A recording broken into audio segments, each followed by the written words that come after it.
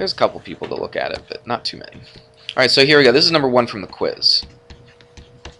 It says identify the similar triangles. So I called the first triangle LMN. You could have used any arrangement of those 3 letters that you wanted to. But the second one needs to be, the corresponding parts need to match up. So you've got to figure out which one matches up with the L, which one goes with the M, and which one goes with the N. So if you take a look at it, I'll tell you what, just real quick here. Let's just kind of sketch this out.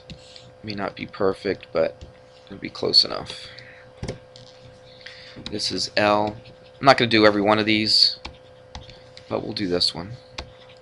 Q and P and N. Okay, and it says that this is parallel to this, and that's all they tell you, isn't it? Alright, so watch. Let's do that. The first thing when I taught this, I go back on the video and look at it.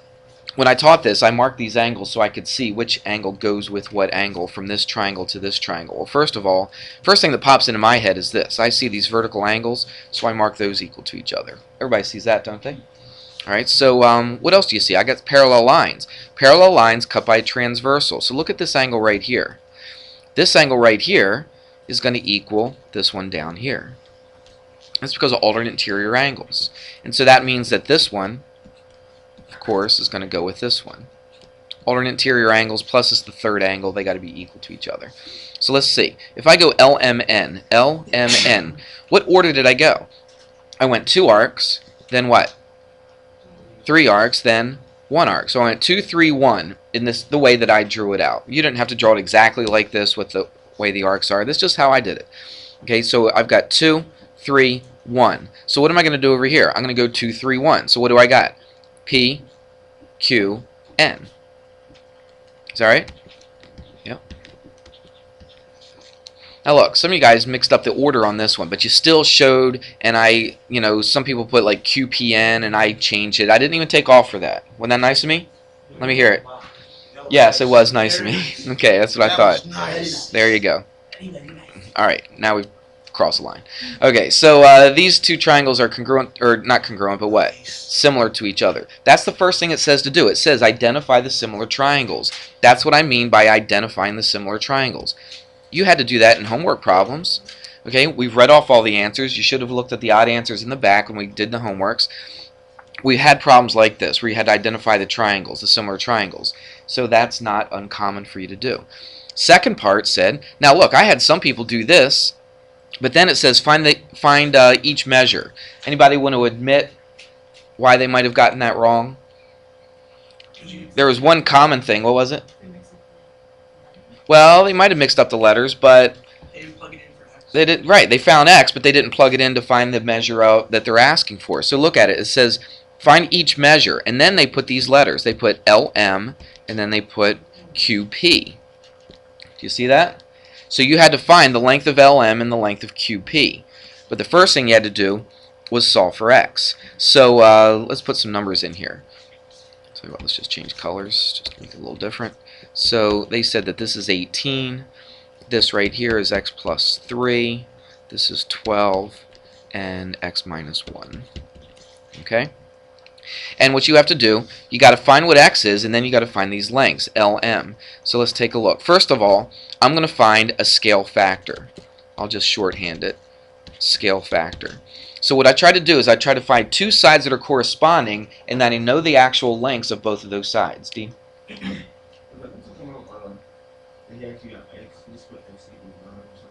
Right, you got to find X, but that's not your final answer, though. That's what I was talking about, that a lot of people just found X, and they didn't plug it back in to find these, okay? So if that's all you did was find X, you might have gotten it right, the X part, but you had to plug it back in, because this is the question. The question doesn't say, tell me what X is equal to, even though you need to find what X is, okay? So let's do this. So LM, let's find the scale factor. That's what I was doing. So take a look at this. This is a number that I know. It's the only number I know in this triangle. So hopefully it compares to a number over here. There's not really many other choices, is there, over here? So let's see if they actually do compare to each other. Look at 18. What angle is 18 opposite? The angle with what? How many arcs? 3 arcs. So you come over here, look at the angle with 3 arcs here. and look at the side that's opposite that. It's the 12. So the 18 and the 12 are the corresponding sides. They're the ones that match up with each other. So I'm going to go 18 to 12. All right, you reduce that, and what's 6 goes into both of those, right? 3 over 2. So that's my scale factor. That's an important number that I'm going to use. So now let's see the other two sides. They made this pretty easy because they didn't give you too many choices on what could correspond. So if you weren't really sure, it's pretty much a good guess that 18 and 12 probably go together because they're the only two with just numbers, and these are the only two with just x's. So, you know, if you were just to guess and look at this, you probably would have gotten lucky. But I'm showing you exactly. What if I gave you all three? What if I gave you values for all three of these? You'd really have to know which one matches up with what. So anyway, let's look at this. Look at this side right here, LM. It's opposite the 1 arc. Look at this side right here, this x minus 1. It's opposite the 1 arc. So they have to go together. So what do? We take our scale factor, 3 to 2, and set it to the other corresponding sides. And that would be x plus 3 to x minus 1. See what I did? Took the scale factor. Remember, if the triangles are similar to each other, the sides are in proportion. What does it mean to be in proportion? It means the corresponding sides must have the same ratio. Well, the ratio of this side to this side was 3 to 2. That's got to equal the ratio of this side to this side. All right, that's what it means to be in proportion. So I cross multiply. When I cross multiply, don't forget to take this and multiply it through this whole thing. I remember 1 or 2 people, either this class or the other class, I can't remember, but forgot to distribute. They just put 3x minus 1.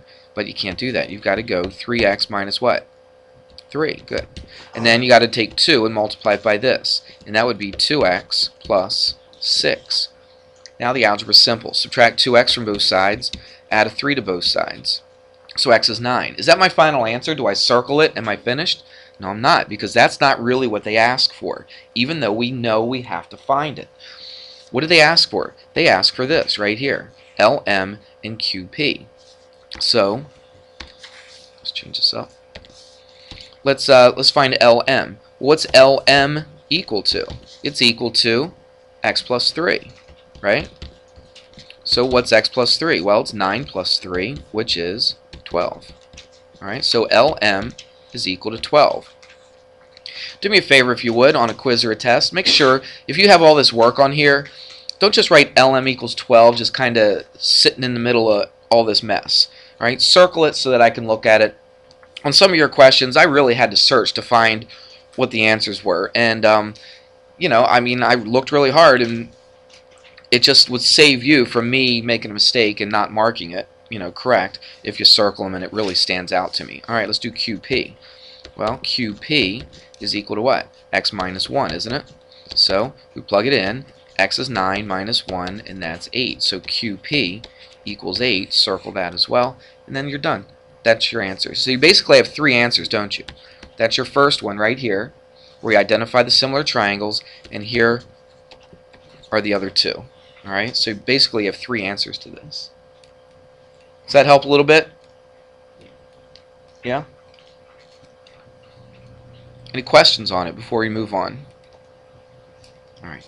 Number 2 is very similar to that, so I'll just leave it at, because I wrote down the answers. If you got it wrong, I wrote down the right answer. So you saw what we just did on that problem. That should help you there. Let's take a look at number 3. What's that? All right. Okay. I'll tell you what. Yeah, there was something that was a little problem. I'm not going to draw the whole thing out, but I'll show the scale factor. Watch. The scale factor, if I compare 6 to 8, and then you reduce that, what's that? 2 goes into that 3 and 4 times. Okay, so the scale factor is 3 to 4. Everybody with me on that? But you got to look at the other 2 sides. Look at it. See the side of the little triangle, PTS? That's x plus 3. So I'm comparing 3 to 4. I'm comparing the little triangle to the big triangle. So look at the side of the little triangle. It's x plus 3. Most people got that. But here's what a lot of people did. They compared x plus 3 to x minus 1. Is x minus 1 a side of the whole entire large triangle? Look at it. It's not, is it? So you can't just compare x plus 3 to x minus 1. You have to compare x plus 3, that side of that small triangle. That's the entire side of that small triangle. You have to compare it to the entire side of the large triangle. So what would that entire side of that large triangle be? That's right, it would be x plus 3 plus x minus 1. That would be the whole entire side. So you have to compare the side of the small triangle to the side of the big triangle. So what would this be? You add them up, that's 2x plus 2. Good. So that would be 2x plus 2. And then that's how you would set it up. You do your cross multiply, solve for x, plug it back in, and you should be good. You should have gotten x is 3 when you do the math. You plug it back in, PS is r, PR is 8. Does that make sense? That right there was the toughest part about that problem. Okay? A lot of people actually got that, and we've talked about that before. Go back on the YouTube lessons and look at it, and we do talk about you have to compare it to the whole side of the triangle, not just to a little part of it, not to a segment of the triangle. You got to compare a side to an entire side of a triangle. Okay? All right. Let's do number 3 now. I can't see that very well, can you? Let's just try red. See what that looks like. Okay, it says a lighthouse cast a 128-foot shadow. So you don't have to be real fancy on this. Okay, here's the lighthouse. That up and down distance just represents the lighthouse. And it says it casts a shadow. So where's the shadow? Is the shadow going this way? Where's the shadow? It's along the ground, isn't it? So that's 128 feet. This is the lighthouse right here. It says a nearby lamppost that measures 5 feet 3 inches casts an 8-foot shadow. So what we're doing is the lamppost is shorter because it creates a lot shorter of a shadow. I'll tell you what, let's put it, it's probably more accurate if we put it about right there. And it casts a shadow. Here's its shadow right here. So from this little bit, I'll tell you what, let's do this. Oops, a little far, too far. There we go. Alright, so that's the 128-foot shadow. And then here's a lamppost that measures 5. Now here's a common problem a lot of people made on this. It says 5 feet 3 inches, right? 5 feet, I'll tell you, I'll do this up here. 5 feet 3 inches. A lot of people put this into the numbers. They set it up right, but a lot of people wrote 5.3. Is 5.3 feet the same as 5 feet 3 inches? No, it's not. Okay, inches aren't in decimals; they're by 12s, aren't they? They're split up in 12s, not into 10s. This would be if you split it up into 10s. Okay, feet are not split up into 10s; they're split up into 12 inches. So really, this is 5 feet 3 over what? 3 over 12 inches, right? If I wanted to figure out what it is in feet, does that make any sense? So how many feet is 3 inches? It's what?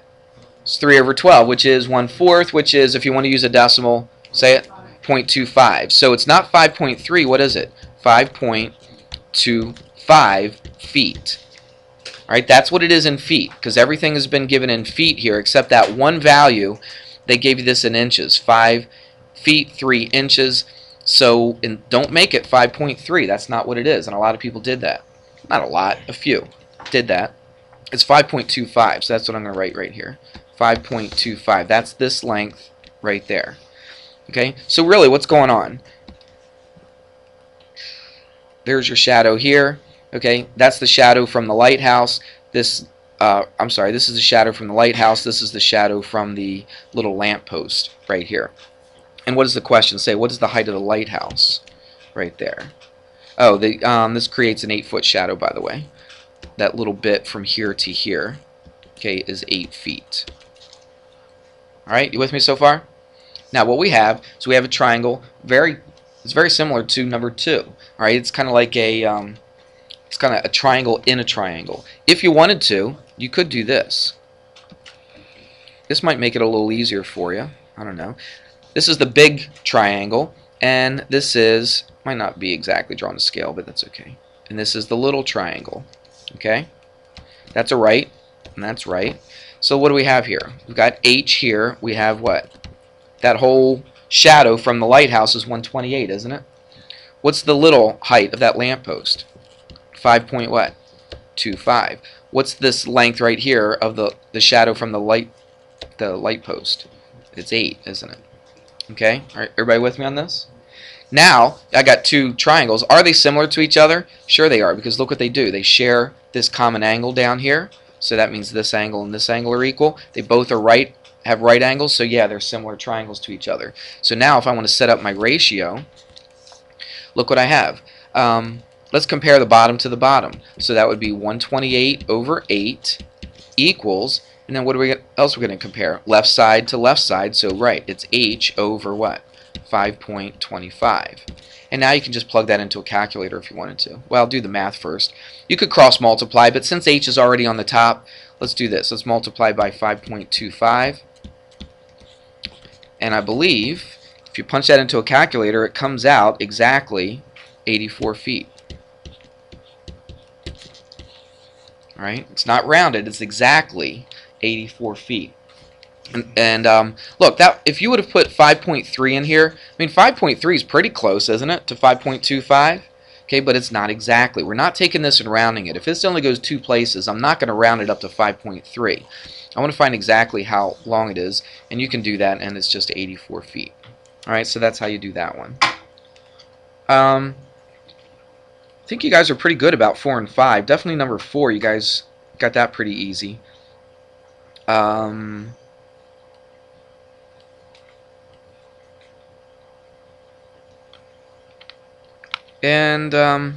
Yeah, I think for the most part you guys got number 5 pretty good too. We got about 15 minutes. Let's take some questions from the study guide. Tell you what, let me read off the even answers to you real quick first, okay? And then we'll take some questions. Okay, let's do number 23 from the study guide, if I could read it. Where are we? There it is. Okay, let's draw this thing real quick. It says to estimate the height of a tree. It says Dave stands in the shadow of the tree so that his shadow and the tree's shadow end at the same point. Well, let's draw that.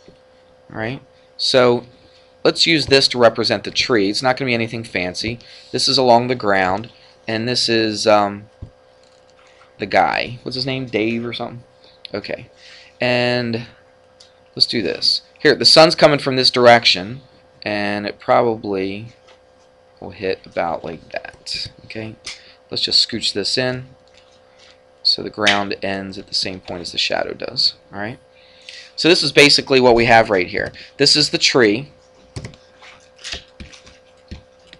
alright, and this is Dave, and these are the shadows that they cast. This whole line right there is a shadow that the tree casts. He's standing, okay, in the shadow of the tree, so he casts a shadow along the same line right here.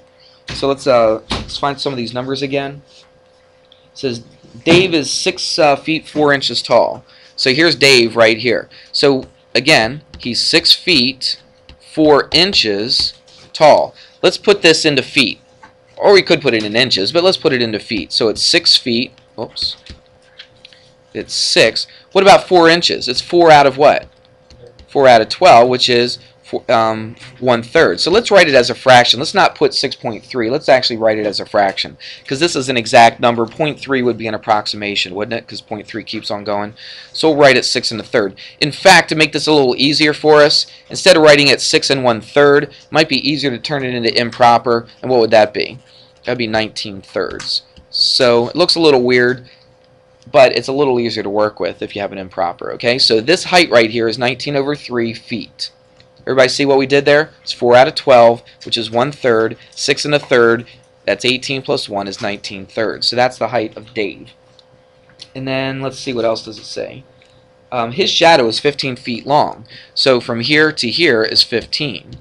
Right? This little bit right there. And then it says if he's standing 66 feet away from the tree. Well, here's the tree, here's where he's standing, so guess what this number is from here to here? What did I just say? 66 feet. Okay, so this is 66 feet from there to there. Does that make sense? He's standing here, he's 66 feet away from the tree, so that's that distance. Not the whole entire length, it's just from here to here. And then it says, what's the height of the tree? So that's what we're trying to solve for right there, is the tree. So let's set up some ratios. We don't have to split it into two triangles this time, I don't think. We did it earlier, so I think you get the idea of what we're trying to do here.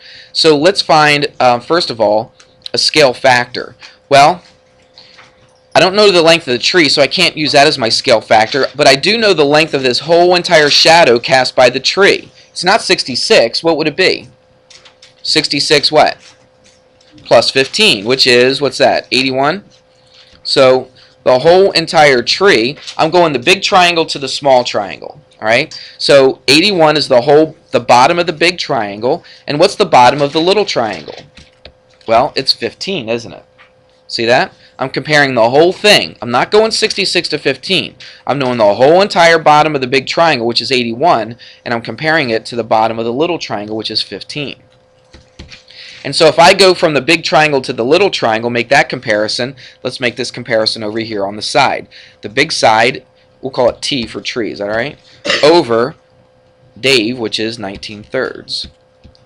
So now it's just a matter of just doing some cross multiplication. So let's do that.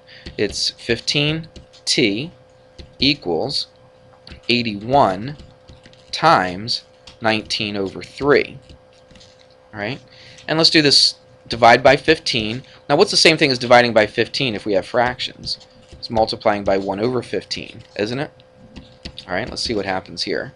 Let's see, 3 goes into 81, doesn't it? How many times is that? Like 17, is that right? Somebody do that real quick. Was it 27? 27. Okay, I knew it had a 7 in there. So it's 27 times, so that goes 27 times, and that goes once. Let's see, what else goes? This goes, doesn't it?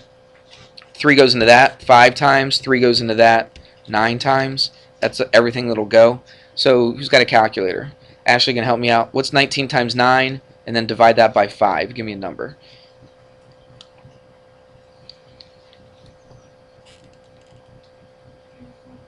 Very good. 34.2, and that's exactly what, well, I didn't read it off because it was an odd problem, but that's in the back of the book, okay? So it's 34.2, and that's how tall the tree is right there. It's 34.2 feet. Now, if some of you guys look at your quiz, this just reminds me, some of you guys were getting crazy answers for what you're supposed to get. I mean, this is, what, 6 feet 4 inches, right? So this is a little more than 6 right here. This is 34. That kind of makes sense. What if I got this answer to be, I don't know, like less than 6 feet? Would that make any sense at all? No, not if he was way further away than the shadow. This has to be a lot bigger than what this has to be. So just kind of make sure that your answers make sense when you do it. If this word problem doesn't make any sense to you at all, then you might want to rethink how you approach the problem. Okay. All right, let's do what do we got? 28 and 14. Let's try a different color this time. Let's go 28. Let me find 28. Where are we? Okay, it's a triangle. So let's try to draw this triangle. Kind of goes like this. Looks like this goes straight across here to about right there. And then this goes to about right there. And then we have an angle bisector. The angle bisector goes to here. Well, we have a theorem that deals with a triangle, one triangle, and an angle bisector. I know it's an angle bisector because those two angles are equal to each other. This side is 9, this side is 10, and they say, was it W?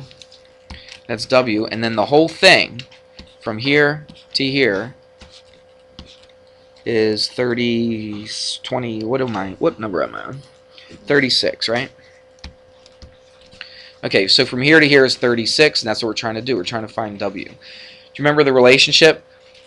It says, see how this side right here is split into two different segments? Well, those two segments are proportional to the other two sides of your triangle. So, I don't really know this, but I can set up a ratio. I can go W to 10 is equal to this little part, not the whole thing, but this little part right here to 9. Well, do I know this little part? What if I actually knew this number? What if that number was, I don't know, 20? I'm just making a number up, okay? Let's just say this was 20. How would you figure out what this is? You subtract it, right? So, but you don't know it's 20, do you? You don't know what it is. But you still find this length right here, this little section right here, the same exact way. That's right. So I would make this 36 minus W. Does that make any sense? Because if that was just a regular number, right, you'd be able to figure out what that little length was. Well, it is a regular number. We just happen to not know what the value of that number is. But you'd find this section the same exact way. So you go 36 minus W, and then cross multiply. I don't need to go through the rest of it, do I? You can go through it, cross multiply, solve for W, and what do you get? Like 19, I think? Okay, so you can do the math on your own on this one. So W is 19. Alright, so that's how you do it. Remember what this is. If this is an angle bisector, it splits this opposite side right here into two segments that are proportional to the other two sides of your triangle. That's basically what it says. Again, look back on the lesson that we taught that. You'll see that on there. Alright, and what was 14, I believe, right? Was the other one? Alright, so let's find that one. 14, where are we? Okay, it's a word problem again. It says a board that's 12 feet long must be cut into two pieces that have lengths in a ratio of 3 to 2. Find the lengths of the two pieces. Okay, a board. Let me think about this for a second. Okay, so whoops, the lengths. Again, we don't care about the width or the area or anything like that. A board that's 12 feet long. So let's just imagine. Oops. Okay. Again, we don't really care. I could just make this a straight line if I wanted to, but the length of that is 12, and I want to cut it so that the ratio is 3 to 2, right? So let's just kind of, I don't know, cut it in here like this. Does that make sense? Okay, so the ratio is 3 to 2, so that's 3 to 2. That doesn't mean the length of this is 3 inches, does it, or 3 feet and 2 feet. It means the ratio is 3 to 2. So the whole entire thing is 12. You see that? So what's my ratio? It's what? It's 3. Let's see how I want to do this. I did 3x plus 2x equals 12. Yeah, that's perfect. Yeah, because this is going to be 3 times a certain number plus 2 times a certain number is going to equal 12. So it's 3x plus 2x equals 12. Okay, and that's 5x equals 12. So x is what? 12 over 5, right? And so what do you do with that 12 over 5 though? You multiply it by 3 to get one length, and you take that and you multiply it by 2 to get the other length, and there's your 2 lengths. Keep the study guide for Yeah, you keep your study guide to practice. Okay, go over some of these YouTube lessons. Okay, they're all there for you. Just sit there and watch them. Okay, and then it'll at least remind you a little bit of what's going to be on the test. have a big